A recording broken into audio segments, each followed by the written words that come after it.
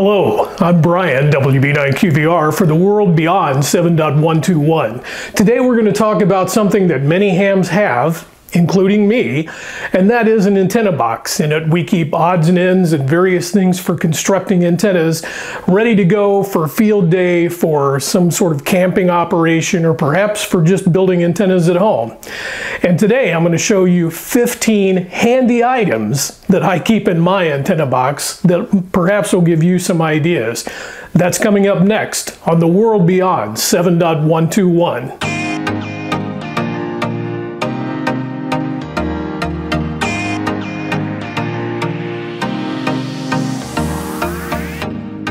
Now, the first thing we're going to include in our antenna box, and this will probably make you say, duh, but I'm going to start off with the obvious, is antenna wire. In this case, it happens to be Army surplus field phone wire, and over the years I've used this for many wire antennas.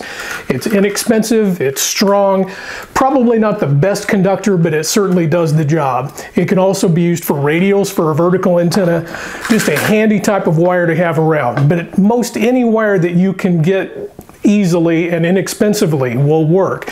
Just be sure to have plenty of it so you can build those giant antennas when you'd like. The next handy item to have in your antenna box is coax and probably some parallel feed line. You'll want to get some various length coax jumpers depending upon the situation you might find yourself in. I usually try to get 3 to 5 foot versions. And of course you'll need some longer spool of coax, preferably with connectors already attached if you're going to take this to field day. And that obviously is to connect the antenna to your rig.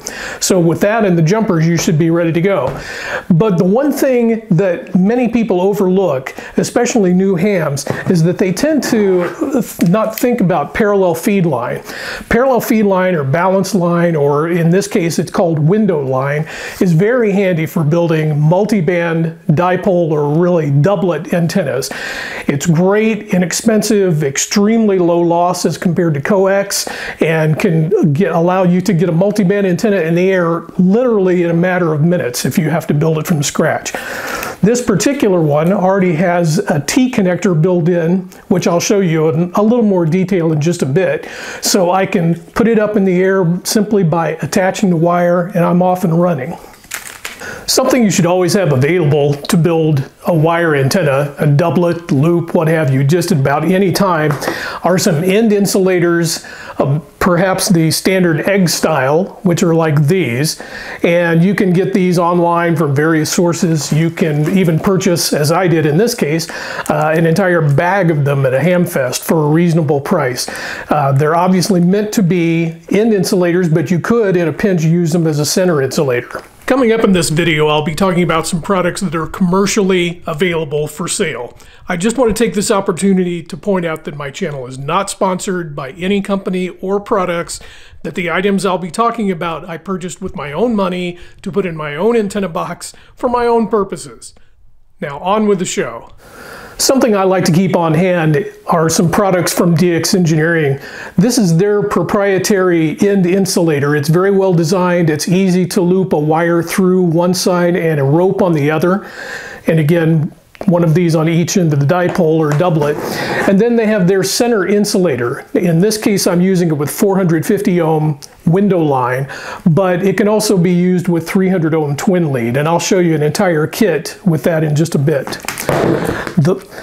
If you have end insulators, center insulators, and wire, you have virtually everything you need to build an antenna. Again, in the field, for field day, build it at home, build it for a friend. You have most of what you need, and it's relatively inexpensive to put these parts together. One of the things that I like to keep around in my kit, and again, I do want to stress this is not sponsored, I have purchased this with my own money for my own purposes, is an entire multi-band dipole kit from DX Engineering.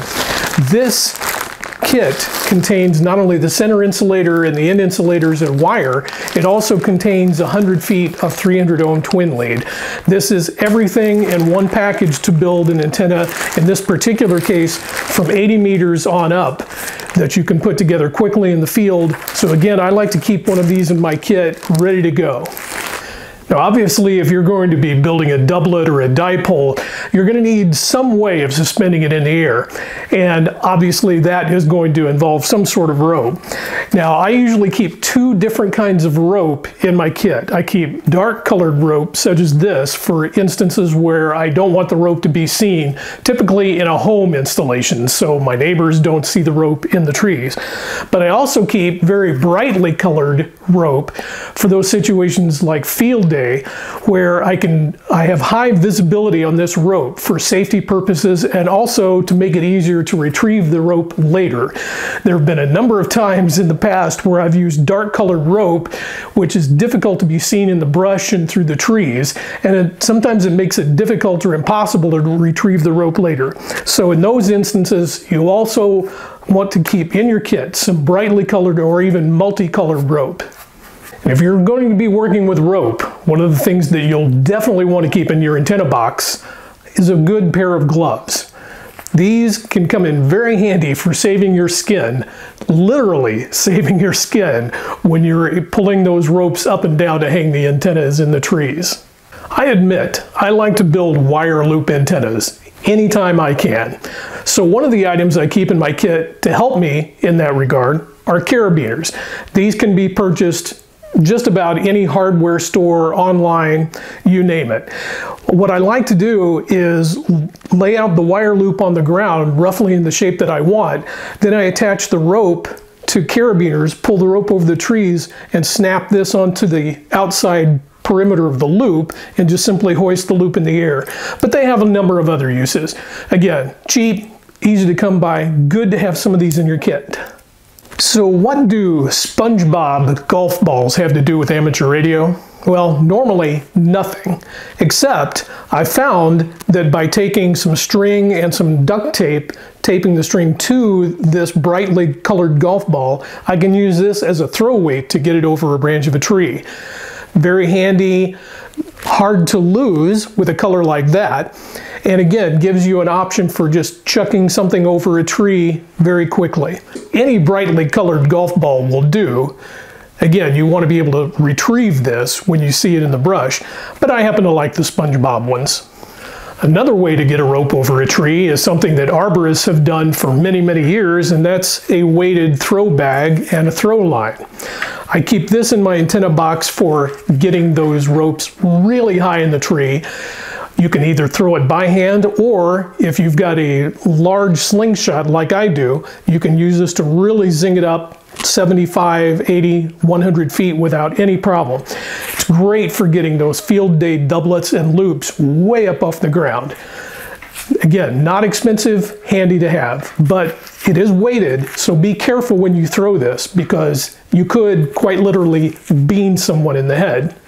Speaking of safety, something especially for field day or other types of portable operation where you're going to be stringing wires or perhaps having radials along the ground for a vertical, always have a roll of caution tape. This can be picked up from Walmart, various online sources. You want to be sure that people know that there's some wire or rope or something that's dangerous hanging there or perhaps on the ground.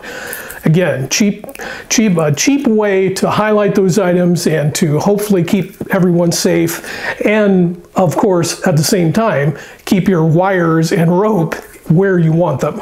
Of course, we all know the adage, duct tape or duct tape, whichever you prefer, can fix everything. That's true with antennas too. I like to use this to secure ropes to my throw weights or to just simply hold things together. And again, I like to use brightly colored duct tape so that it can be seen and also enhances the safety factor. So if you're at home though, you might want to choose something other than duct tape, or at least use a darker color to keep from calling your neighbor's attention to the wires you have in the air. If you're putting up a support for a vertical or perhaps putting stakes in the ground to tie off ropes or that sort of thing, you'll always want to have a rubber mallet. This is a handy item to have. Now that being said, I would caution you against driving stakes into a ground at any location where there's any potential, particularly if it hasn't been surveyed, for underground wires or buried lines of any kind. Be sure before you puncture the ground that you know what's under there. Something else that it's difficult to have too many of in your antenna kit are tie wraps. You should try to keep various lengths, various colors on hand. You never know when these might come in handy for securing a piece of feed line or a rope or the wire itself for that matter. It's always good to have these. Again, cheap, easy to come by, can come in very handy at times. If you're going to be cutting antenna wire or radials to length, one of the things you will want in your antenna box is a long tape measure. I would recommend at least 100 feet, if possibly even longer if you're going to be building antennas for 160 or perhaps a large loop. This is something I've forgotten in the past, and then I've had to simply guess at the length. So again, very handy, keep it in your box, ready to go. If you're going to be building wire antennas in the field, you also might consider having a couple of different types of ballons in your kit. This particular one is an older W2AU style ballon, which can actually work as the center insulator for a dipolar doublet. It has a coax feed on the bottom, outlets for wires here. Another ballon that I like to keep in my kit is this 4-to-1 ballon from LEG, which allows me to connect window line, twin lead, some type of balanced feed line to a device, whether it's your rig, antenna tuner, really it's a transmatch, to any device really that has a coaxial input. This is great for building multiband doublets, loops, any type of balanced line fed antenna. Earlier we talked about the need for a rubber mallet in your kit. Well, if you're going to have a rubber mallet, you should probably have some stakes to drive into the ground. These are handy, and I like using them because they are high visibility. I recommend high visibility in any temporary installation. Again though, don't just drive these in the ground unless you're absolutely sure that you're not going to puncture something important in the ground below it. Last but certainly not least, you'll need a smattering. Yes, that's the official term, a smattering of basic hand tools.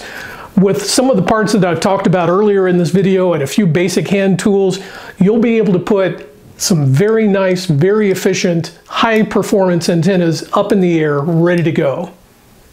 But wait, there's more. One bonus item that I'd like to include in this list is the venerable 2-meter 440 J-pole antenna.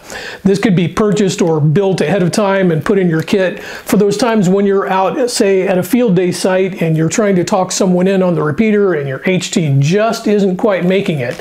Hanging one of these from the tree is a great way to improve your signal. And that's it. 15 items, okay, 16 items that I recommend that everyone have in their antenna box. And if you have recommendations that you'd like to make to me for things that should go in my antenna box, please drop those below. So with apologies to Samuel L. Jackson, what's in your antenna box? For the world beyond 7.121, I'm Brian, WB9QBR.